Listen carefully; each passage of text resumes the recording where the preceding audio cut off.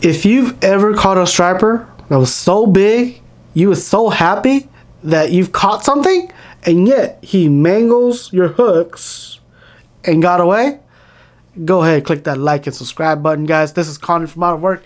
Today we're talking about May stripers. It's part of our Fishing Explained 2021 series. Let's get going.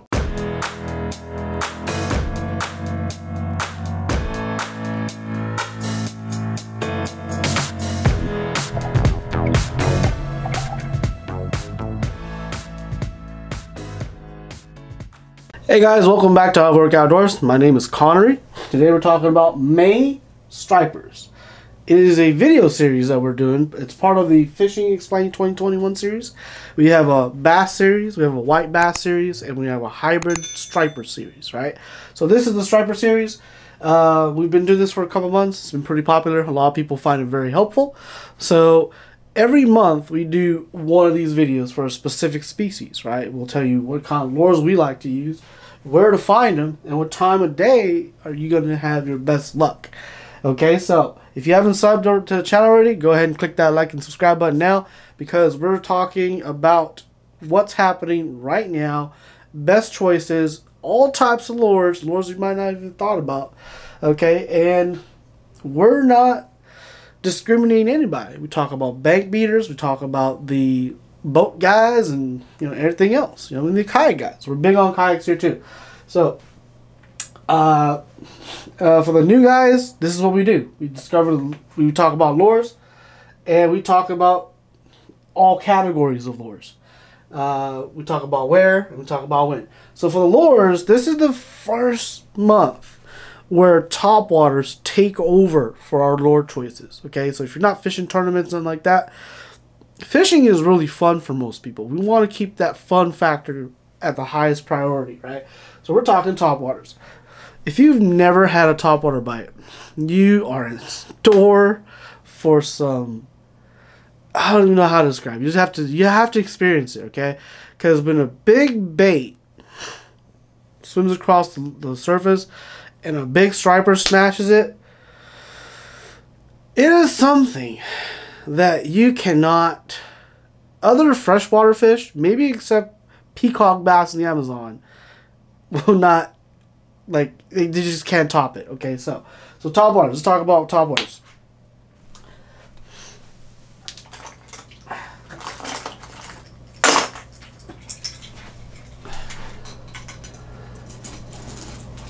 Alright, so with a lot of channels, they don't understand stripers as well as we do, or I guess, well, let's not say that. Let's say they don't have as wide of experience with stripers as we do, because we fish saltwater stripers and we fish freshwater stripers. So for us in Oklahoma, our stripers are fairly small. A real giant is 40 inches long, right? In the saltwater game, a 28-inch is really small. A 40-inch is pretty good. A 50-inch is really, really good. Okay, so for us, we're gonna break it into categories for everybody. So we'll start with the smallest stripers. So some states, my state, there is no minimum for stripers. You can catch 5. You can keep 5 all day. So with those guys, let's break it down by inches, right? So that way it's more universal for everybody. Because I know we have a lot of freshwater guys and a lot of saltwater guys watching our channel. So let's just say stripers that are smaller than 24 inches.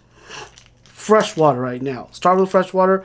As the baits go, you'll see us transition to saltwater. Same with every other category of baits I'm about to present, right? So for the freshwater world, less than 18, less than 20, less than 24, this is hard to beat. This is a Yozuri 4-inch Seagar style. They call this the sashimi topwater. Chrome or white. This one does both. It's got a little bit of chrome. It's got a little bit of white. Okay. So, well, yeah, colors. Colors, we're going to pretty much keep it like that. Chrome or white. Okay. Topwater. This is killer. My favorite one for white bass, hybrids, and stripers. Once again, if we're targeting stripers that are, smaller than 24 inches. Striper, white bass category right there. It's hard to beat. It is hard to beat. Alright, so now you're going to target that 20-inch plus. 20 to 30. Let's just say 20 to 30 inch range. This one's hard to beat. This one's going to be, once again, it's going to be hard to beat. It's the pencil popper, but it's kind of like a small pencil popper. For what the striper guys understand, pencil poppers are pretty big, but this is like a mini version. So you get all the action of a big pencil popper, but in a small package, okay? So this lure is actually pretty expensive. It's from a Japanese company. The company is called Evergreen International. This is their shower blows. I don't know why. It sounds really funny when I say shower blows, but they've perfected it. The hooks should probably get swapped out because we're chasing stripers. This one's designed for bass, right? But it casts very well. The guys that are throwing the bass gear, a lot of viewers are bass anglers coming over. This is a good one to throw out. The IMA little stick. You could get that one too. It's basically a watered down version of this one. Pretty good too. The hooks. Hooks just need to be changed out. Alright. If we're chasing stripers, right, and we're talking those two category baits, these are the hooks I recommend. These are the hooks that I recommend. Gamakatsu size 4s and size 2s. Okay? So, take your pick. These are the Gamakatsu's EWGs, 2x strong. Yes, sometimes they'll swipe at it, they'll miss. But once they're on it, they're on it. Okay? So, that's why you got to do it that way. Because these hooks that come with them, they will straighten out. And they do. I guarantee you they'll straighten out. Ask me how I know. Alright, so that's up to 30 inches. Not saying, you know, a 24-inch won't hit one of these, but for the most part, that's every size of bait has its own, like, category it does best in. If you're targeting fish that are over 30 inches, you're starting to talk about the saltwater guys. Okay, so the saltwater guys, they can still throw those, but they'll catch those schoolies, 24 inches or whatever. You know, some states, they might allow you to keep it 24. So if you're throwing this for a 24, it might not work. Okay, so you want to step it down to a more finesse pencil popper. But when we say pencil popper in the world of stripers, this is where the guys are coming over from the other categories of fishing. When we say pencil popper, this is primarily what we're talking about. If you look at this is one of the Gibbs pencil popper. It's very, very popular in the striper world. Cape Cod area, New Jersey area, New York area, Maine is a staple. Okay, it's a staple. And the major thing about this one is it's made out of wood. Okay, it's made out of wood. These are starting to go into the wooden lures. So in the bass fishing world, the wooden lure category is almost extinct. In the striper world, it's going strong. Okay, so we got pencil popper. Like I said, this is a 7-inch pencil popper. It weighs about 2.5 ounces, so you better throw this on a surf rod.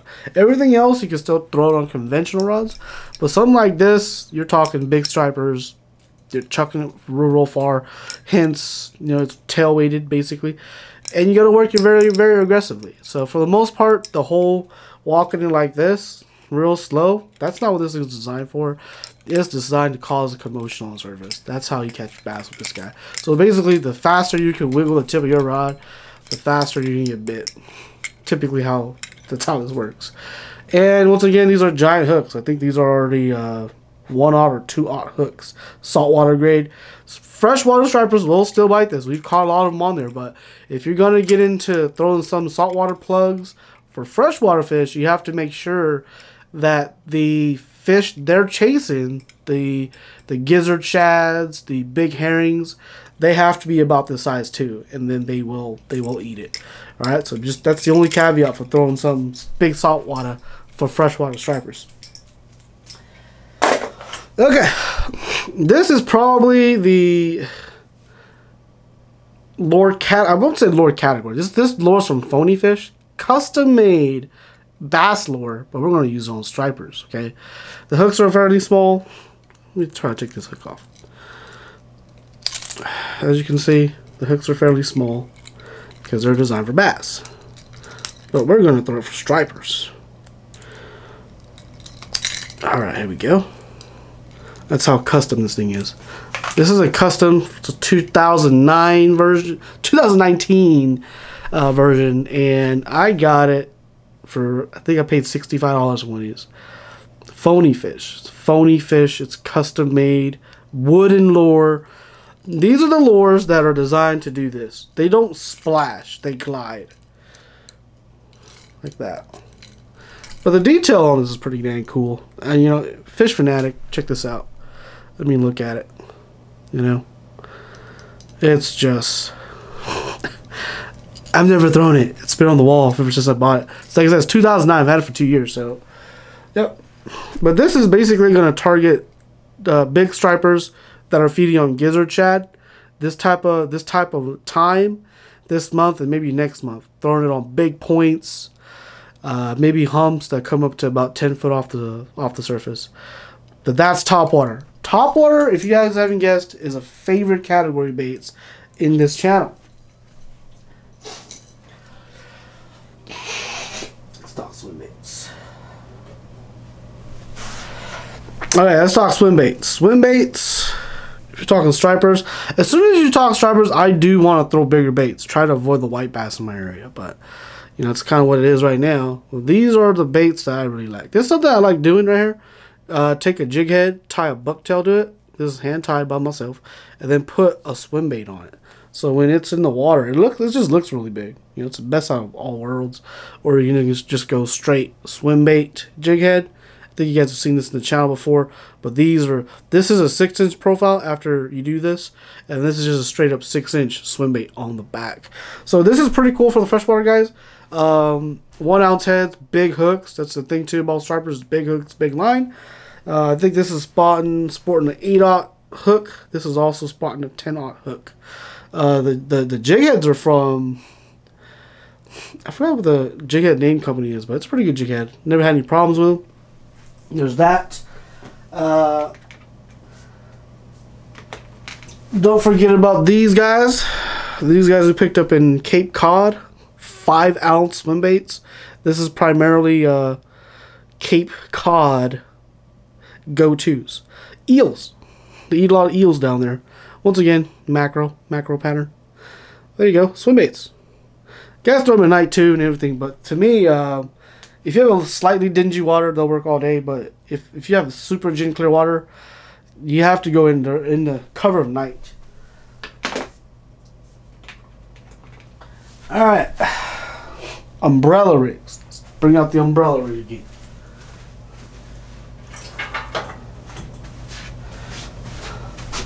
Umbrella rigs are pretty much limited to boats, so you're not throwing this from the bank. You can throw them like a castable umbrella rig, but still, if you're targeting big stripers, it'll really mess it up. For the most part, this is a boat affair. Okay, so basically, what you want to do, you graph them, you see them, you just throw right back through them. Right, that's what you want. It's probably illegal in most states because you're hanging 9 lures. If you hang another umbrella rig and then go, that's even more lures. But as you can see, something like this, I mean, forget about bucktails. You can hang swim baits on all this whole thing too. So it's up to you. Use your imagination. This is striper candy.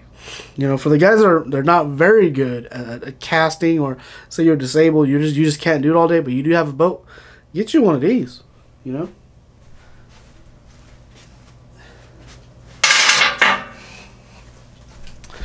Last but not least, those are mainly daytime stuff. We're gonna talk about nighttime. Oh wait, hold on.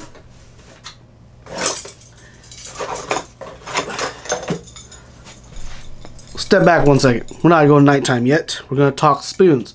This time of year, spoons. I kind of overshot spoons. Forgot about spoons. Spoons are my favorite way to catch stripers. I mean, it's like it's like eating ice cream. Some people like vanilla, some people like strawberry, and some people like chocolate. This is the chocolate category. It's one of those things you don't want all the time. When you want it, you just want it, right? So for spoons, I'm a big Ben Parker fan. Ben Parker and Lake Fork. I think it's called Lake Fork Magic or something like that. I can't remember the brand name of it, but a spoon is what this is. It's a flutter spoon, actually. It's not a jigging spoon. It's a flutter spoon. This is for when the fish are on the humps and they're on the ground or they're close to the ground. It is really hard to beat a spoon, especially when they're not active. If you've trolled everything at them, you've thrown swim baits at them, they don't want it, you got to hit them on the head. That's what this thing is good for. So basically what happens is you see the fish on your fish finder, you're looking down 2D sonar, or you're or you know they're on the point, you're like 20 feet away, you cast up to that point and you just hop it, and more than likely it's a curiosity bite, or they're so close to this thing falls and hits them in the head, and they have to bite them, they have to get away, get out of the way, you know. And there's been many times where I've hit fish with this, and I know you've hit fish with it, physically hit the fish, and that fish darts off while his buddy comes and smashes it. So that is actually a really, really cool effect. But see how I got this thing rigged up? We got a little swivel on top, ring, and then we got a treble, and then on the bottom, once again, we got a swivel, ring. We do that because there's a chance one might grab the bottom hook, and then another one's going to grab the top hook. 2 fish in 1 cast. Can't complain. But once again, what a flutter spoon is you're supposed to fish this on slack line. When you rip it and you basically give it line again, this thing just does this. This one specifically just kind of does this, and it just goes down. And that's all they do. You know, that's all they do. This is by far my favorite one. It's not too heavy. It's not too light. Lots of thump. This one's from 6 cents. And what this one does for the other ones don't is this one's actually, it's got a real wide like kick. Does this real wide. Some of the small ones, they just do this, and as they fall down, this one's got a real wide thump. And once again, like I said, you know, I didn't have a stinger hook up here, but stinger hook on the bottom with swivels. With swivels is pretty important. That one's pretty cool. I've caught many fish with that. And if you're in a big school, or just like, I'm just tired, I want a big fish, here we go. We got the 7-inch and the 8-inch Ben Parker spoon. 8-inch is giant. And you say, there ain't no fish gonna hit this. You'd be so wrong. All the gizzard shads in your lake are this size. All the herring that are running around in the Northeast, they're bigger than this. Okay, let's just get that out of the way, all right? They will hit this. Undoubtedly, they will. But no one talks about it. So the other thing is, the guys that are fishing the surf, I don't see anybody talking about this guy when I was up there at Cape Cod, okay? Of course, this is more of a prime time deal, but I don't see why they won't hit this. They should hit it. It doesn't cast really good. It kind of this weird like thing that floats out. So casting range is not there. It's really designed for trolling, or it's really designed for ripping it off the bottom, things like that. But hey, these guys work. These are my favorites. Favorite time of year is this month into next month. Throw the giant spoons. This is, like I said, it's a bite that is very addictive. Let's just say that. Alright, so jerk baits. Jerk baits.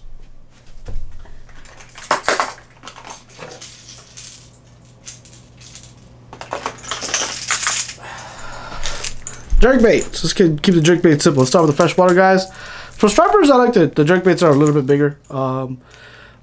You're gonna be buying the bass jerk baits, but you're gonna be targeting stripers with them. So for me, the standard is the Edo Vision 110 style. You don't have to buy the actual Mega Bass one, just buy the style of it. Or if you want a more higher quality bait, I really like the Dual Realis 120. It is the perfect size for stripers, in my opinion. It's got a big, like, horizontal profile, real thin, just like all the other baits, but it's got a big profile like that. Lots of people, I personally know, have a lot of good success with it. This is just the bone color. I painted a little black dot on there. Help it out, you know. But this is targeting the stripers that are, you know, anywhere between 18 and on up. Freshwater, for the most part. And you're fishing at night. Throw it out, slow wind it, should be good. Or prime time, ripping it. You know, it's pretty good. With the jerk bait, at night, I typically throw it and it's a reel and kill. Reel, kill. It's almost like one full turn, stop, one full turn, stop. Maybe throw a slow turn in there and just stop and go. So it's really like a reeling action, okay? During the day, those jerk baits, if you do that, you're more than likely not going to get bit. So you have to jerk them like tap, tap, tap, tap, tap, tap, tap, tap, tap, tap. Because you want the jerk bait to do all these type of things, right? But at night, you just want them to swim. Okay? So that's a big tip for those guys that have never caught stripers at night with a jerk bait. Okay, but if we're talking stripers bigger than 24 inches, we're talking big jerk baits. Some people call them jerk baits, some people call them rip baits. But this is one of our favorite all-time ones. There's this one. Yours already makes good baits for the stripers. So this is the Crystal Minnow Magnum. There's also the other one I keep on forgetting the name of that we've used in the Cape. Pretty good. They're all 6-inch baits. They come pretty good hardware already, so you don't have to change anything out. And they cast fairly good. So once again, big surf rod. I would say big surf rod. Probably preferably at that 9.5 foot, maybe 10 foot. Because you're plugging now, you're not really throwing top waters. Throw it out there and just reel it. Reel it at night. You know, just a medium reel retrieve. And then put a couple stops in there. And that's it. That's all you gotta do. So once again, chrome and black has always been my favorite. But if you're talking night fishing, a lot of people throw this, but not a lot of people mention this. This is actually my favorite. The jointed baits. They have a lot more action, as you can see. They can the butt, ass end could they could articulate. You know, they could bend. So what that does is it does a lot of this, a lot of ass wobbles in the water, a lot more sound, a lot more vibration. So fish like that. Okay, some nights they want that loud vibration. Some nights it's hard to beat. You know, so this is once again Magnum Long A 16J from Bomber. My favorite color too. Chrome blueback. No, chrome greenback. Mossback. Okay. Whew. Anyway, that's all the lures, guys. Drop a question. If you haven't subbed already, be sure to subscribe to the channel, because that's what we're talking about every month. Lures. The lures are always changing too. If you can see our lure cave, it's crazy. But anyways, that's the lures. Sub to the channel if you haven't, because that's what we're going to be talking about again next month. So now we're going on to where, when, and places to look for. Okay, where stripers like wind-blown points this type of year. Wind-blown points. There's a shad spawn going on. The shad are on the bank. They're literally 2 feet from the bank. The stripers are going to be 10 feet from the bank. Okay? So wind-blown points. Wind-blown points with either rocks. If it's just like pebble rock, not so good. But they want round rock, right? Rounder rocks, boulders, trees, things like that. On a point that's wind-blown is excellent in the night hours and in the early morning hours. Okay, offshore humps. This is the first time we've mentioned offshore humps. This is primarily for the boat people, boat and kayak guys. Offshore humps. Use electronics. Find them, and everything's gonna work. Top water will work too. But this is fairly a lot of electronics fishing. You see the fish, you drop the spoon down, then you rip it. You rip it and they'll bite it. Okay, this is what I like to do. Hopefully we get some footage of this, because that's why the big boat was purchased for the most part. For the guys on the bank, look for big flats with drop-offs nearby. The drop-off is where the fish are going to stage. So put it this way. Say that's a drop-off, right? Flat, and then that's a drop-off, right? The stripers will stage right here. See, this is the water, the top of the water. They wait until the bait come around and they just ambush. That's what they do. That's their nature. This is the prime time to do something like that. If you can find a flat. It doesn't have to be a big flat or a deep drop. It could just be like 3-foot drop. Okay? Use your Navionics app. And let's not forget about the dams. Everything, it's a party at the dams right now, because shad are there, stripers are there, white bass are there, catfish are there. It's literally a dam. Nothing can go forward from there unless you have a fish ladder. But everything's there. The dams are jiving. We just had our 3rd major rainstorm of the year, and like I always say, after the 3rd major rainstorm is when you want to hit the dams. The dams are on fire right now, guys. If you're living in a cave, dams on fire. Go there. You will catch fish. Throw in whatever you want. But for the most part, the lures we've just mentioned, those are our confidence baits. So if you need recommendations, right there. When to use each of these lures, right? So in low light meaning, we call it prime time. If you guys are new to the channel, you probably don't know what that means, but prime time means, prime time is the time where you can faintly see 100 yards, right? You can faintly see 100 yards to the moment you see the sun. That's prime time, okay? Prime time or low light, swim baits and top waters. Right there. That's when you want to throw them. When the sun is up from like say 9:30, 10 o'clock all the way to 4 o'clock, that's high sun. High sun to me. That's an offshore bite, the spoon bite, the trolling bite. That's when that bite gets good. Because the reason why I say that is that's when the fish they've already hit the banks for where prime time is at, and they've pulled off. They've pulled off to where they will just sit the whole rest of the day. They'll suspend. When they suspend, umbrella rig is the money. The spoon's the money. You're now looking to trigger them into biting. They don't roam a lot no more. So once you find them, they kind of sit in the same area. That's what I like to do. So, alright. So that's during the day. And at night, we're talking jerkbaits again. So once the sun goes down, specifically true about stripers, as soon as the sun goes down, everything typically shuts off this time of year. Typically, everything shuts off. Maybe except the dams, but everything else shuts off. You gotta wait until about 10 o'clock. 10 o'clock, the jerkbait bite comes back. The big jerkbaits, the big stripers, I think that's when they come to the bank looking for food. So big jerkbaits, most of my biggest bites have come around 9, 10 at night. Slow rolling a big jerkbait. Right? And like I said, it's the first time in this video series we've introduced night fishing. And this is the time to do it. They're hungry. They've just spawned. They're out. Look at those flats. Big stripers will be on there. If you're looking at a migratory route, stripers go upriver. They come back. Look for the bends in the rivers. Something that just kind of breaks the current. Something that's flat that can house bait, basically. And once again, follow the bait. Bait is everything this time of year.